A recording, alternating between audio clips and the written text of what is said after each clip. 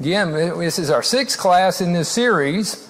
I want to touch back. I told you this is going to be my mantra while I'm teaching. Hopefully you came here with readiness of mind, prepared yourself before you came to worship this morning, and you will continue to be prayer, and you'll continue to search the scriptures to make sure everything that I say or anybody says, if you're listening online or is what the Bible actually says. I heard a gentleman, I will just mention this now while it's on my mind, say the other day, it was a Church of Christ preacher, many of you may know, Wesley Simons. He was the director of the School of Preaching in Elizabethton, Tennessee. But anyway, it was an older sermon that I was listening to by him. And he says, how many of us love God? And he said, I know all of our hands would go up. He says, how many of us really give to God the way we need to be given to Him? And he says, I want you to think about that. He said, there's 168 hours in the week. How many of us gave 16.8 hours to God this week? How many of us can say we gave Him 10% of our time? I want you to think about that. It really hit me because I'm thinking, when I prepare for a lesson, I usually spend 6, 8, sometimes 10 hours in preparation to teach this 45-minute class. That's still not 10%.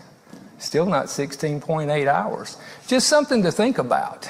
And in our own personal Bible study, own personal devotion. Anyway, it's just something that hit me.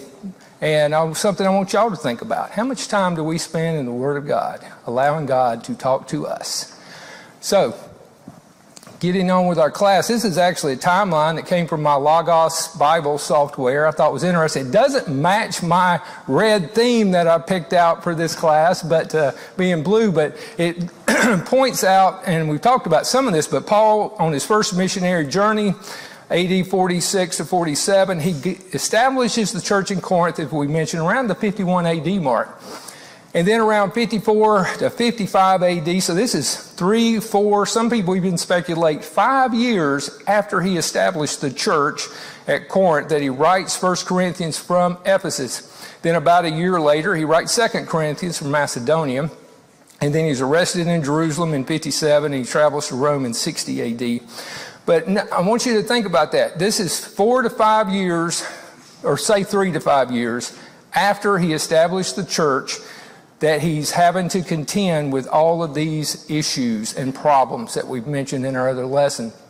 He spent 18 months with these Christians. I want us to keep in mind, these Christians had the miraculous gift of the Holy Spirit. I want us to keep that in mind. They could speak in tongues. They could prophesy. They had knowledge they hadn't studied. And they still had these problems.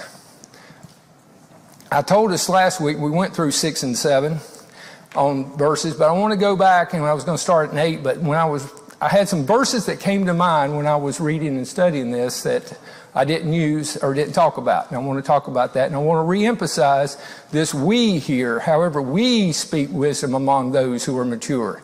Yet not the wisdom of this age, nor the rulers of this age who are coming to nothing. And I want to emphasize this, verses 6, 7, 12, 13, and 10, the we and us refers to the apostles, because there's lots of false doctrines when you think that applies to us today. This we is not us. This we is the apostles, and we need to keep this in context. The apostles preached the true wisdom of God, not worldly wisdom of this age. Again, not the wisdom of the Greek philosophers. But we speak the wisdom of God in a mystery, the hidden wisdom which God ordained before the ages of our glory. God ordained this before time began. This was not an afterthought. The people that say, well, when Jesus came, He could not establish His kingdom, so He had to go to plan B. Our God doesn't need a plan B. Think about that. Who could even comprehend the God, the creator of everything, need a plan B? No, He only had the one plan, and that's all He needed, and He did this for our glory. And we read those passages last week in Romans. But this is a verse that came to mind. The secret things belong to the Lord our God, and those things which are revealed belong to us and to our children forever, that we may do all the words of this law. This verse is actually interesting. Linda and I were going to a restaurant. We were standing in line, and this gentleman in front of us was talking to another gentleman, and he mentioned this verse. I'd never heard this verse before. He said the secret things belong to our Lord. So I pulled my phone out, pulled my Bible app up, and I'm looking at it, and I'm thinking, I need to remember that verse. Especially the part that says, those things which are revealed belong to us. The things that are revealed, the Word of God, He gave to us. And notice that last section, we may do all the words of this law.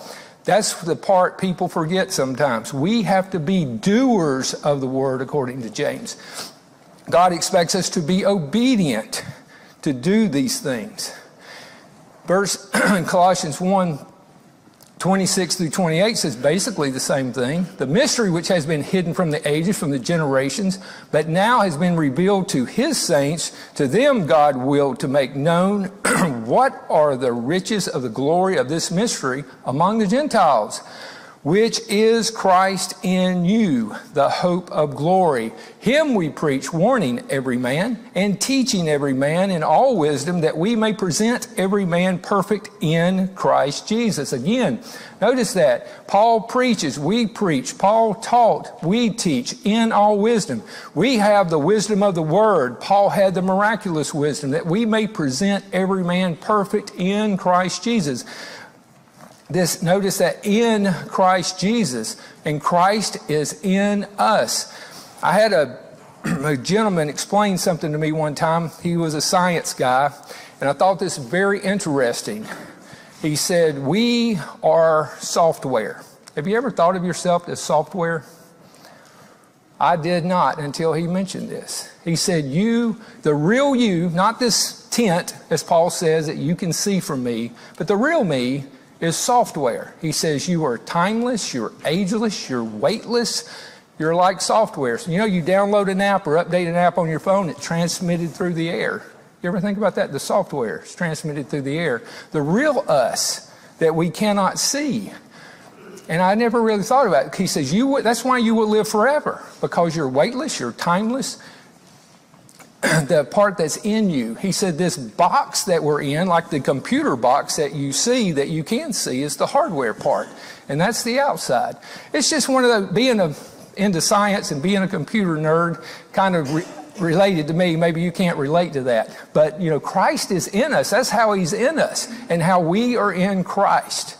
The real us. And Ephesians 3:3-5 says the same thing. So Paul's talked to the Corinthians, the Colossians, now the Ephesians, how that by revelation He made known to me the mystery, as I have briefly written already, by which when you read you may understand my knowledge in the mystery of Christ, which in other ages was not made known to the sons of men. And again, nobody understood this before. It was not made known, as it has now been revealed by the Holy Spirit to His apostles and prophets. Again, it's been revealed, and Jesus promised this in John 16. We'll look at it in a few more slides, that this was promised to the apostles. Verse 8. Now, this is kind of where we're picking up where we left off last week. Which none of the rulers of this age knew. For had they known, they would not have crucified the Lord of glory. Knew. They should have known. Think about it. There had been plenty of evidence given, the hundreds of prophecies that Christ fulfilled. He spent 3 years in this ministry talking. It wasn't like it was done in secret. Even Pilate was reluctant to punish Jesus, and as clearly seen from the scriptures in Luke 23:14-24. Verse 9. But as it is written, eye has not seen, nor ear heard, nor have entered into the heart of man the things which God has prepared for those who love Him. That word heart, I underlined it because it's cardia, is the Greek word there, and that means mind, inner life, or heart. Inner life is actually the best translation from there, into the inner life of man. And the eye has not seen nor the ear heard. You know, before Jesus came, no man by human wisdom could understand the blessings of salvation in Christ Jesus our Lord. Think about what they have. They had the Greek gods, pagans. They had the Roman gods, paganism. Then they had the Jewish religion. They had the one true God. But even they could not comprehend God sending His only Son to be a sacrifice for mankind. Verse 10, but God has revealed them to us, again the apostles, through His Spirit. Excuse me. For the Spirit searches all things, yes, the deep things of God. To us, again, refers to the apostles, through His Spirit. Yes, sir. You go on that Ephesians, I was thinking, I just looked at further down, go along with what you're saying. In verse 9 and 10, it says, and to bring light to the administrations of mystery which has been hidden in ages in God who created all things. And then verse 10 always amazed me. So that the manifold wisdom of God might be made known through the church to the rulers and authorities in the heavenly places. Even those, whether you put Satan, the demons, the angels, not only mankind, but even the principalities in the heavenly places did not understand or know. Right. Through the apostles, and now in verse 10, with the Bible, made known through the church. Doesn't that make us feel really special? It should make us feel special, yes, because it was made known through the church. It's interesting. I think it's 1 Peter says, even the angels peered down from heaven to look at Christ dying. They couldn't understand because they didn't know. So yes, it's very, very interesting. So this is through the Spirit. The Word of God here refers to the Father working through the third person of the Godhead, the Holy Spirit. The deep things, that's the unfathomable things. Only God can explain God. I want us to really think about that. Again, only God can explain God. That's the only way it can happen. Men cannot explain it. I was actually going to go into the whole thing on the Holy Spirit right here. I deleted those slides because that could be a whole class by itself. Actually, I've taught several classes on that. But I do want to talk about the Godhead itself.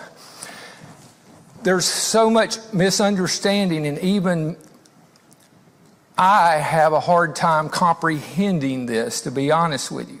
God the Father, God the Spirit, God the Son are one. We see that from Romans 3:30, Ephesians 4 through 6, 1 Timothy 17, and chapter 2:5, and 1 John 5:20. We see that, we read it, but to understand it is still a difficult thing in my mind. Anyway, I say that.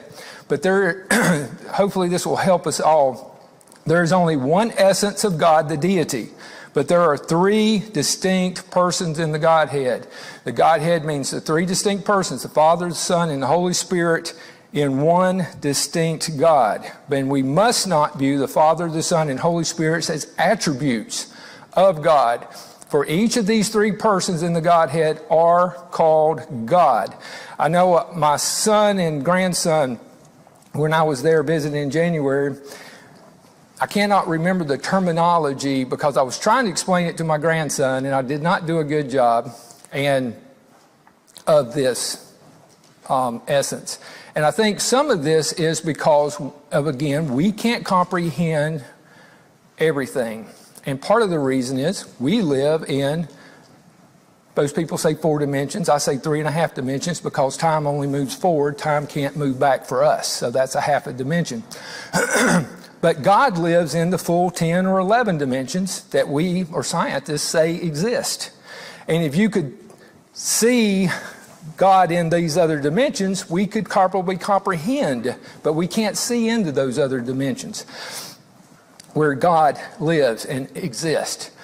But we do understand from the baptism of Christ Jesus, when he had been baptized, Jesus came up immediately from the water. Behold, the heavens were opened to him, and he saw the Spirit of God descending like a dove and alighting upon him. And suddenly a voice came from heaven saying, "This is my beloved Son, in whom I am well pleased."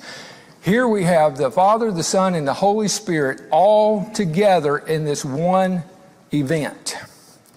All three distinct persons of the one God are in this one event here. So we can understand from this, you have the Father speaking from heaven, you have the Son standing in the water, the Spirit descending like a dove. So that hopefully will help get a better clarity in our mind. Three distinct, but one deity, one God. Verse 11, for what man knows the things of a man except the spirit of the man which is in him? Even so, no one knows the things of God except the Spirit of God. Again, full deity is given to the Spirit of God. Notice the spirit of the man which is in him. We have an essence in us. Which is, like I said, that's the real us that we cannot see. And we can see that from 2 Corinthians 4:16. He says, therefore we do not lose heart. Even though our outward man, this physical body, is perishing, the inward man is being renewed day by day. And hopefully we're being renewed, as Romans 12:2 says, because we're not being conformed to the world, but we're being transformed by renewing our mind, by studying the Word of God, that we may prove what is good and acceptable in the perfect will of God. Verse 12. Now we have received not the spirit of the world, but the Spirit who is from God, that we might know the things which have been freely given to us by God. Again, this we and us here are the apostles, not us today. And we know, that means in order that we may know, to us by God, through the Son, by the Holy Spirit. And we looked at that Ephesians 3 passage, but let's look at that John 16 passage. However, when He, the Spirit of truth, has come, He will guide you into all truth, for He will not speak of His own authority. Whatever He hears, He will speak, and He will tell you things to come. He will glorify me, and He will take of what is mine and declare it to you. Again, this is Jesus speaking to His apostles as the promise, and that's what Paul's referring to. The Spirit came to them in that miraculous event. We don't see it happening actually with Paul precisely the same as it happened with the other apostles, with the fiery tongues and the wind and noise and all that stuff. And I believe that's the way it happened with Cornelius. It doesn't say that. That's just my personal judgment in Acts 10. But we don't see that with Paul. But we know he had that miraculous gift because he could pass it on to others. Verse 13. These things we also speak, again the apostles, not in words which man's wisdom teaches, but which the Holy Spirit teaches, comparing spiritual things with spiritual. Again, they did not use the words of the scribes or the philosophers or what way men normally talk, but they were comparing spiritual things with spiritual. Hopefully you can read that. I had to make it the type a little smaller to get it on the screen, but this comes from the interpretation of the 1 Corinthians by R.C.H. Linsky. It says, as a result of using words taught them by the Spirit Himself, he and his fellow apostles combined only spiritual words with the spiritual things they preach. Again, the Holy Spirit taught them what to say, and they were teaching what the Holy Spirit taught them to say. Do we think about the Holy Spirit teaching? That's exactly what that verse says He does. But if you go back to that verse about what the Spirit is always speaking for He hears, a couple of verses back. Here, He will not speak of His own authority, but whatever He hears, He will speak.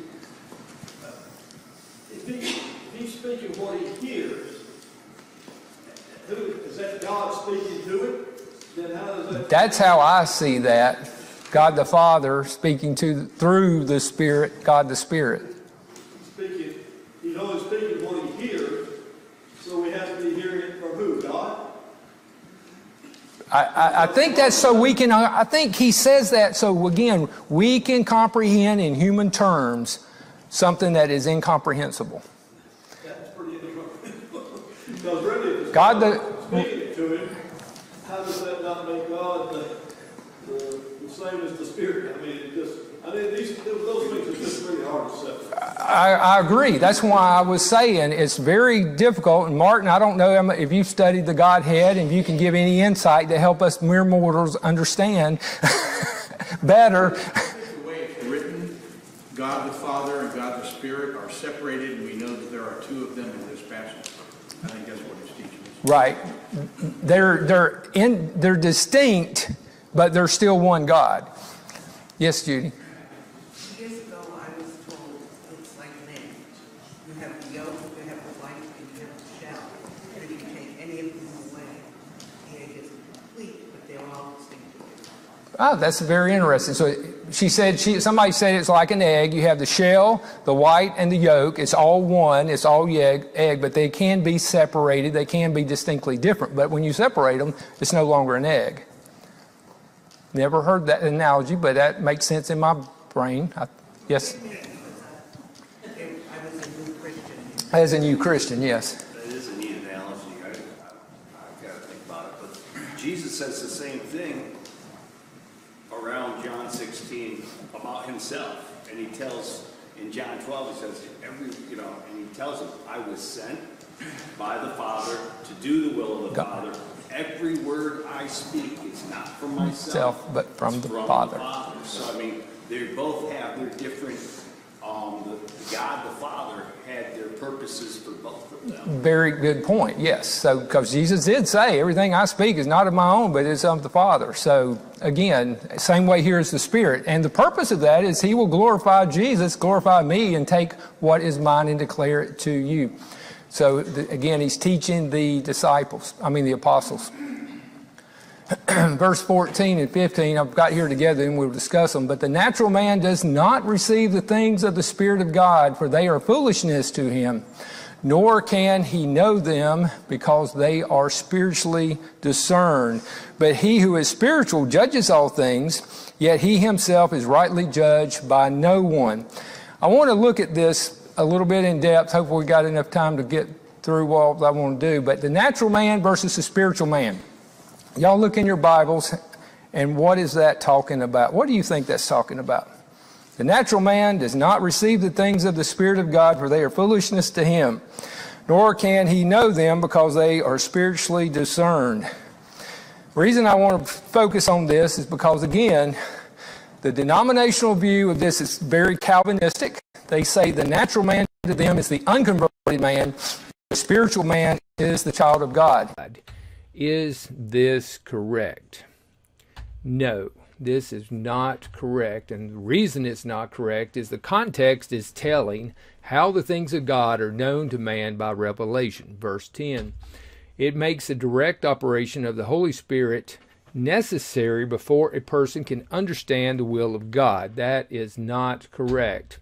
It's also not correct because it makes God a respecter of persons, in that he gives the Holy Spirit to some and withholds him from others arbitrarily. We know that is not the case because Peter in Acts 10:34-35 says, Then Peter opened his mouth and said, In truth I perceive that God shows no partiality, but in every nation whoever fears him and works righteousness is accepted by him. God does not show partiality. He is not a respecter of persons.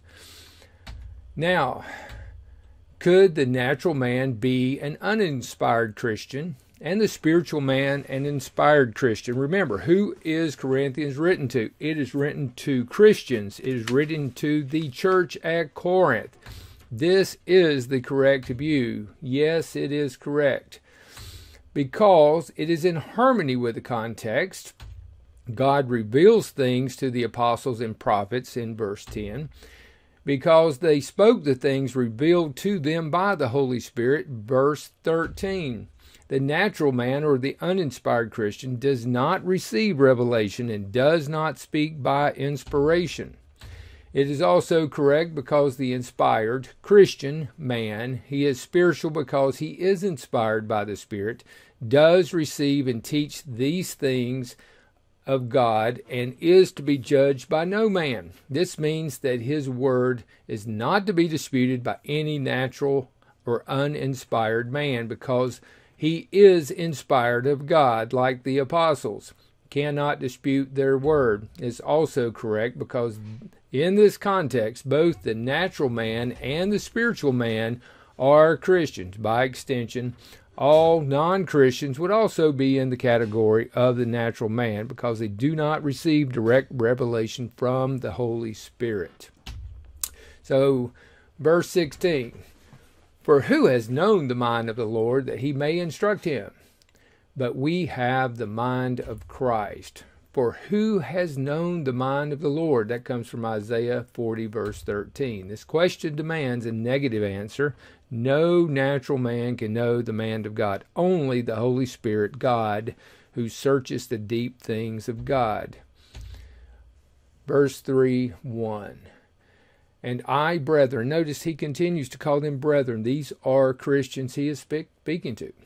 Could not speak to you as spiritual people, but as to carnal, as to babes in Christ. Notice, Paul could not speak to them as those who were following the teaching of the Spirit because they were still guided by their fleshly desires and impulses. Paul was forced to treat them as spiritual babes. Remember, these Christians, Paul spent 18 months with them. They had the gift of the Holy Spirit. And this is 3 to 5 years, say, after Paul was with them, and he is still calling them carnal. Hebrews 5:12 through 14 tells us, for though by this time you ought to be teachers, you need someone to teach you again the first principles of the oracles of God, and you have come to need milk and not solid food. Again, the writer of Hebrews is telling them the same things Paul's telling these Corinthians. They ought to be teachers. For everyone who partakes only of milk is unskilled in the word of righteousness, for he is a babe. But solid food belongs to those who are of full age, that is, those who, by reason of use, have their senses exercised to discern both good and evil. The goal is for all of us to become teachers, to be in the Word of God, by use. We have to be in the Word of God. That's how he speaks to us today. Verse 2, I fed you with milk and not with solid food. Until now you were not able to receive it, and even now you still not able. Because of their lack of study and appreciation of truth in their lives, they were still yielding to their carnal thoughts and practices. These brethren, again, are 4 to 5 years of being a Christian with the miraculous gifts of the Holy Spirit, yet they are still called babes. How sad is it? I'm sure Paul was very disappointed in what he had tried to teach them and lead them. For you are still carnal, for where there are envy, strife, and divisions among you, are you not carnal and behaving like men? Again, envy, strife, and division. The carnal word is sarkios there, means fleshly, having the nature of flesh, under the control of the animal appetites, governed by mere human nature and not by the Spirit of God, which the included idea of depravity. I want you to notice that under the control of animal appetites. We are people. We have the ability of self-control. We are not guided by instincts like the animals are guided. We have to control ourselves. Envy, strife, and divisions cannot be part of our lives. Where there is envy, the sin of envy and jealousy is proof of their carnality. The Greek word literally means to boil. In this verse, the word means an envious, contentious rivalry. Paul calls the work of the flesh in Galatians 5:19 through 21. Now the works of the flesh are evident, which are adultery, fornication, uncleanliness, lewdness, idolatry, sorcery, hatred, contentions, jealousies, outbursts of wrath, selfish ambitions, dissensions, heresies, envy, murders, drunkenness, robberies, and the like. In other words, if I left out anything that I didn't put in here, anything like these things, of which I told you beforehand, just as I also tell you in times past, that those who practice such things will not inherit the kingdom of God. This carnality we have to expunge from ourselves, or we will not inherit the kingdom of God. For when one says, I'm of Paul, and another, I'm Apollos, are you not carnal? Are you not carnal? The wearing of the names of men is evidence of their yielding to their fleshly carnal desires. Even today, there's people that follow men instead of Christ, and we have to be careful with that. I started to take this part out. A true leader would never allow people to use their name this way, because it come to my mind, I believe it was Martin Luther that said, do not call yourself Lutherans after me, call yourself Christians after Christ. He tried to stop them from doing that, yet they still did it anyway. 1 Corinthians verse 3, verse 5.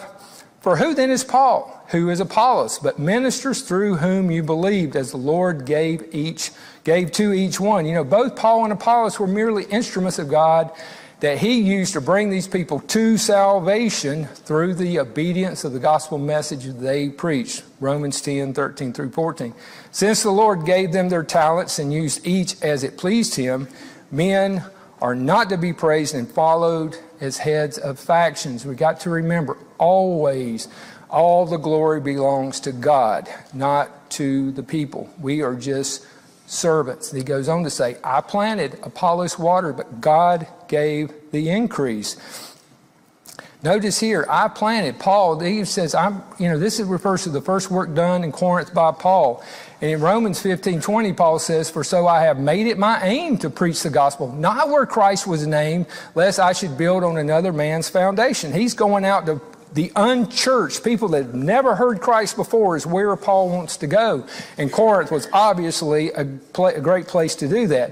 And he says, God gave the increase. The Greek word translation here indicates a continuous blessing from God to both the planter and the waterer. Notice, I planted, Apollos watered. Apollos was, we mentioned before about him, he was an eloquent man. He was not taught correctly. Then he was taught correctly by Priscilla and Aquila. And he went, I'm sure being an eloquent speaker for, the Lord, he was able to continue to help and encourage that Corinthian church after Paul had left and wasn't there. And that's what we have to do. Always be either planting or watering is what we need to be doing. Hopefully when you're here and encouraging each other, you are being watered. Always the glory belongs to the God. So then, neither he who plants is anything, nor he who waters, but God who gives the increase. Again, he's saying neither I or Apollos are anything. We are just servants of God. The conclusion is man is nothing without God.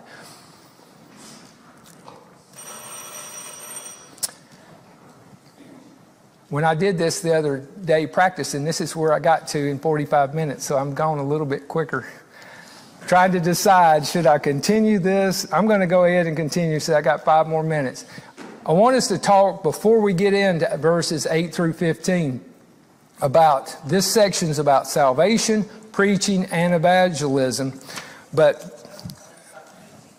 and teaching. Yes, teaching. What we've got to remember is salvation is conditional. It's a conditional gift of God requiring man's obedience. Salvation is by God's grace, and we all understand that. Ephesians 2:8, Romans 6:3. I want to look at Ephesians 2:8 in depth here a little bit, but to receive the benefits of God's grace, man is required to do works of obedience, not works of merit. Ephesians 2:8 through 10 says, for by the grace you have been saved through faith, which is not of yourselves, it's salvation.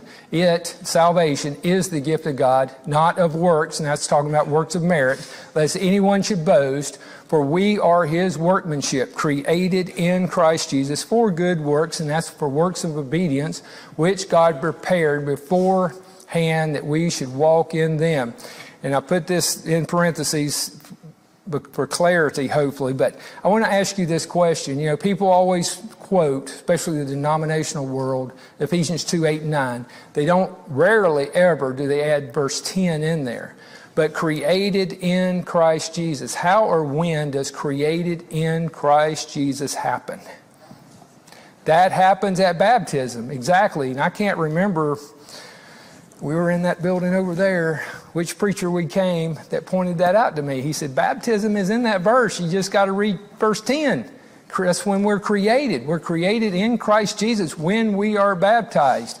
2 Corinthians 5:17 tells us, therefore, if anyone is in Christ, he is a new creation. Again, that's when we are in the new creation. Old things have passed away. Behold, all things become new. Romans 6:3, or do you not know that as many of us as were baptized into Christ Jesus were baptized into his death? Galatians 3:27, for as many of us as were baptized into Christ have put on Christ. Again, that's when we get into Christ, is the final act of obedience of baptism. Faith alone has never been enough for righteousness. You know, the demons have faith, and James 2:17 says the demons, believe and tremble, but they are not righteous. I brought that up to a guy that was door knocking one time and talking to him, and he said, yeah, but they didn't confess Christ. But if you really look at the back in Jesus, they did confess Christ, and Jesus told them to be quiet. Not because it wasn't his time. So anyway, righteousness requires faith and obedience working together. You can't have one without another. Why is there confusion in the religious world today concerning the issue of faith and works? Any comments on that?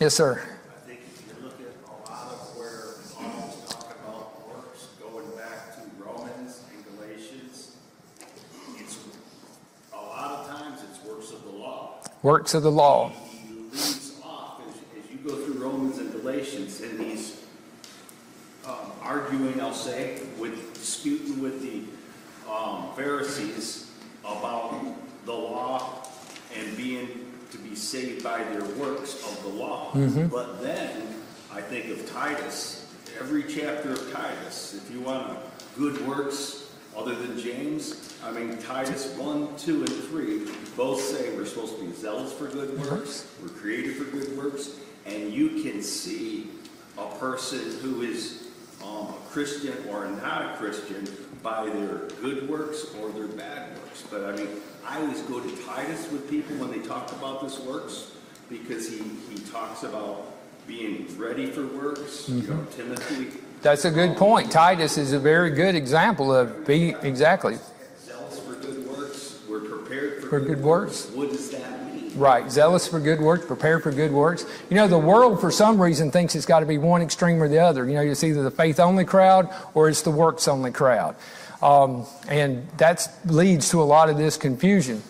But the Bible is clear that neither of those extremes are correct. God's Word teaches that we are counted as righteousness when we combine faith and works of obedience.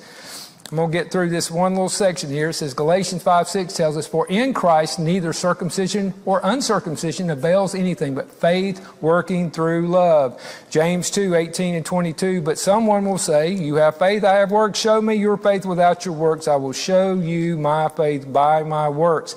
That's what he's saying. Do you not see that faith was working together with his works, and by works faith was made perfect? I'll have to add those Titus things in next time, but thank you for that. But yeah, it's got to work together. We are known by our fruit. We are known by our fruit. And what is our fruit? Hopefully it's because it's obedient in Christ. So we'll get to verse 8. We'll pick up there next time. Thank you very much. I appreciate your kind attention.